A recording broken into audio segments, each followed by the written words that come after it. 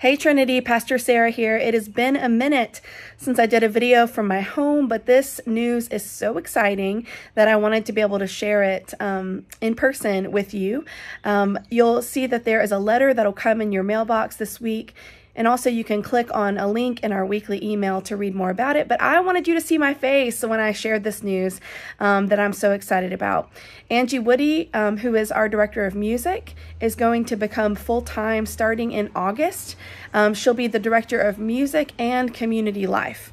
Angie comes with decades of experience in the local church.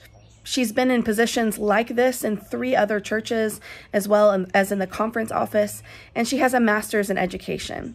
This is the result of years of praying and wondering and thinking about what an additional position would look like at Trinity, what the right kind of position is. And I'm grateful that Reverend Abby Cole Keller was able to come alongside us as a ministry consultant and help us really feel that out and begin to figure out what that looks like. So I just feel like God has put Angie in our midst for a reason, and she feels a calling to do this and to step into this role. And I'm so excited. Now, a couple things. One is this is not an associate pastor position. I'll still be the primary preacher, the one overseeing administration for the church and doing pastoral care and all those good things. And Angie will be working directly with me to help augment and expand the many ministries that we provide as a church. So she'll touch all ages in our church.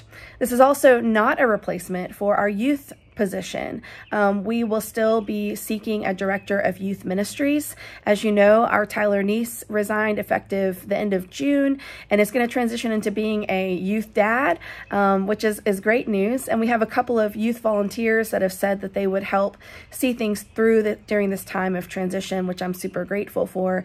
And hopefully we'll have someone in place by January 2024. So lots to pray for, lots to be excited about.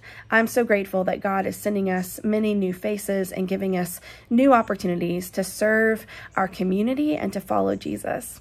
It's a good time to be part of Trinity United Methodist Church. Thanks for listening. I'll see you Sunday.